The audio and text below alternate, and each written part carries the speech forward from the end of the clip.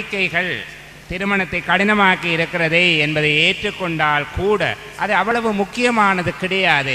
இந்த சமூகத்தில் இருக்கக்கூடிய அடுக்கமைவுகளே அதிகம் வலிமை வாய்ந்தவை அப்படி என்று பேசுவதற்காக தம்பி ஞானலோஜன் அவர்களை அன்போடு அழைக்கிறேன்.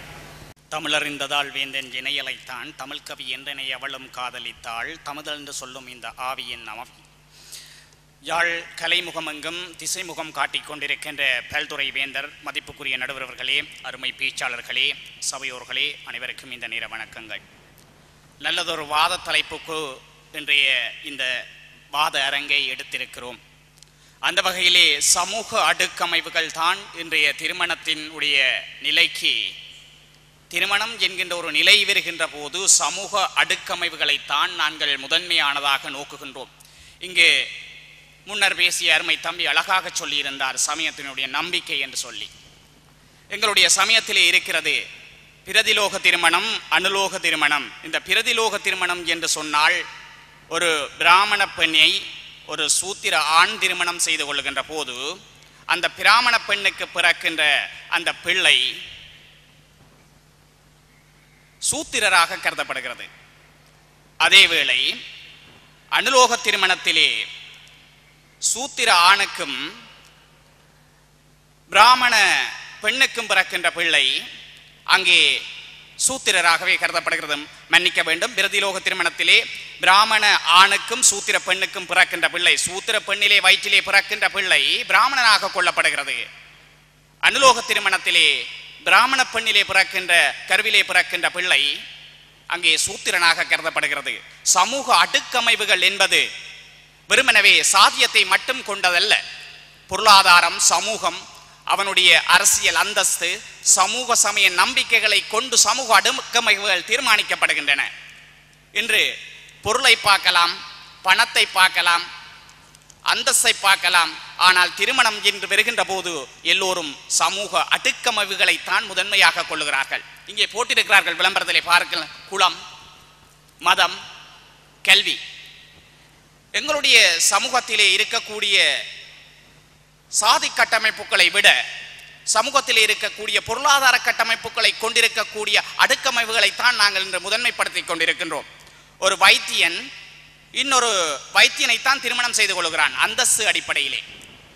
ஒரு இன்ஜினியர் ஒரு இன்ஜினியரைத்தான் திருமணம் செய்து கொள்கிறார்கள். ஒரு அரச உத்தியோகம் பார்க்கின்றவர்கள் அரச உத்தியோகத்தைத்தான் விரும்பி திருமணம் செய்து கொள்கிறார்கள். ஏனென்று சொன்னால் பொருளாதார ரீதியிலே, கல்வி ரீதியிலே அவர்களுடைய அடுக்கமைவுகளை இந்த சமூகம் விரும்பிக் கொண்டிருக்கிறது. எனவேதான் திருமணத்தின் போது சமூக அடுக்கமைவுகளை, சமூகத்தினுடைய கட்டமைப்புகளை விரும்புபவர்களாக நாங்கள் இருக்கிறோம். தேரும் திங்களிலே அருமையாக மகாகவி சொல்லுகிறான், முந்த நாள் வான முழுநிலவை தொட்டுவிட்டு மீண்டவனின் சுற்றம் இதோ மண்ணில் புரள்கிறதே. வாருங்கள் நாமும் படத்தை பிடிப்போம் என்று வந்தான் ஒருவன். கொல்லொன்றான் ஓரால், நில்லென்றான் ஓரால், கொளுத்தொன்றான் இன்னோரால், மல்லொன்று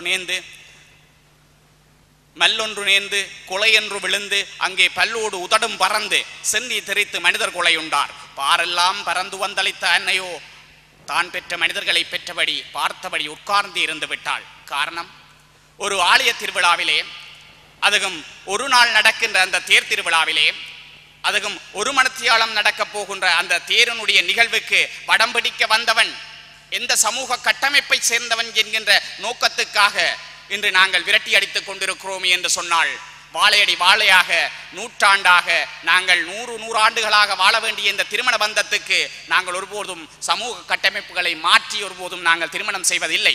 எனவேதான் சமூக அடுக்கமைவுகளை இன்றைய பெற்றோர்கள் சரியாக தேடிக்கொண்டிருக்கிறார்கள். முதன்மையான காரணமாக அதைத்தான் பார்த்து கொண்டிருக்கிறார்கள். நன்றாக விளங்க வேண்டும். முன்னர் ஒரு 30 ஆண்டுகளாக எங்களுடைய இளைஞர்களுடைய கைகளிலே எங்களுடைய தலைமைத்துவம் இருந்த போது இந்த சமூக அடுக்கமைவுகள் என்பது ஒரு முற்றுப்புள்ளியான ஒரு நிலையில் இருந்தது. இன்று மறுபடியும் தலை தூக்கி இருக்கிறது என்று சொன்னால் அந்த சமூக அடுக்கமைவுகளுடைய பெருமதி, அதனுடைய பெருமானங்களை நாங்கள் விளங்கிக் கொள்ள வேண்டும்.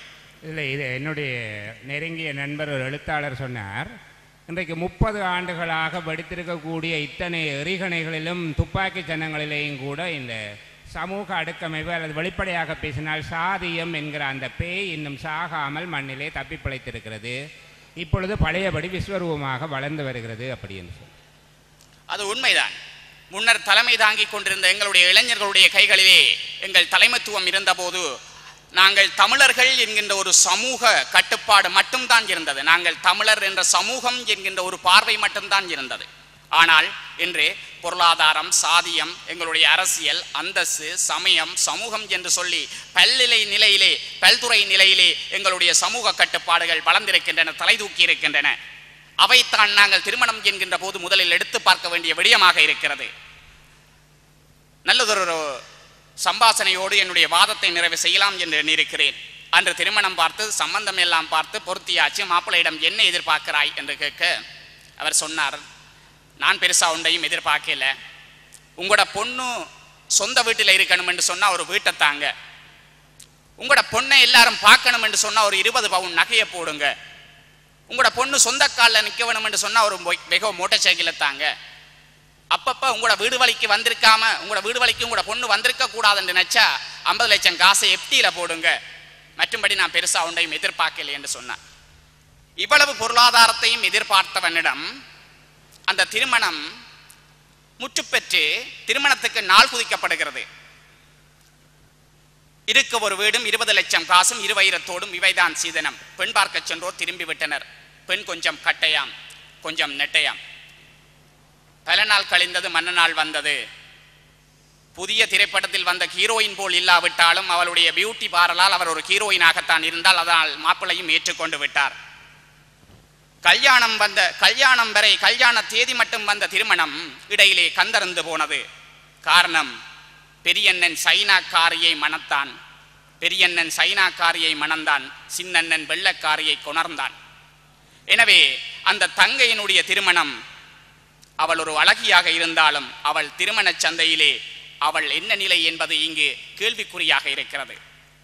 ஒரு சமூகத்தினுடைய, ஒரு குடும்பத்தினுடைய நிலையை வைத்துக் கொண்டு கூட நாங்கள் பெண்ணை மதிப்பிடுகின்றோம். பெண் தெய்வமாக இருந்தாலும் அவள் சமூகத்திலே, அவனுடைய குடும்பத்திலே, அவனுடைய உறவுகள் எந்த நிலையில் இருக்கின்ற என்ற காரணத்தை, அவர்கள் எந்த சமூக கட்டமைப்பிலே இருக்கிறார்கள் என்ற நிலையை வைத்துக் கொண்டு நாங்கள் இந்த திருமணங்களை நாங்கள் பார்த்து கொண்டிருக்கிறோம். நிறைவாக ஒன்றை சொல்லுகிறேன் நடுவர்களே, சேற்றிலும் ஒரு செந்தாமரை தோன்ற முடியும். பரத்தையர் குலத்தைச் சேர்ந்த மாதவியினுடைய மகள் மணிமேகலை, பரத்தையர் குலத்தைச் சேர்ந்த மாதவியினுடைய மகள் மணிமேகலை தெய்வமாகலாம், ஆனால் அவள் திருமணமாக முடியாது. ஏனென்று சொன்னால் சமூக கட்டமைப்பு அப்படிப்பட்ட ஒரு பெருமானத்தை இன்றைய சமூகத்துக்கு விதைத்திருக்கிறது என்று சொல்லி நிறைவு செய்கிறேன். நன்றி, வணக்கம். அற்புதமாக தன்னுடைய கருத்தியலை இந்த அரங்கிலே நிறுவியிருக்கிறார் ஞானலோஜன்.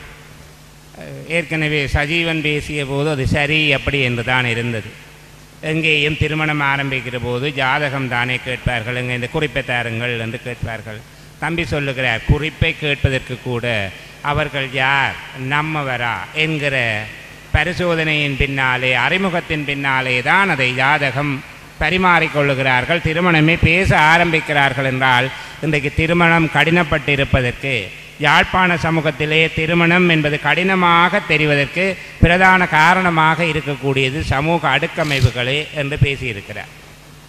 இப்பொழுது அவருக்கு பதிலளிப்பதற்காக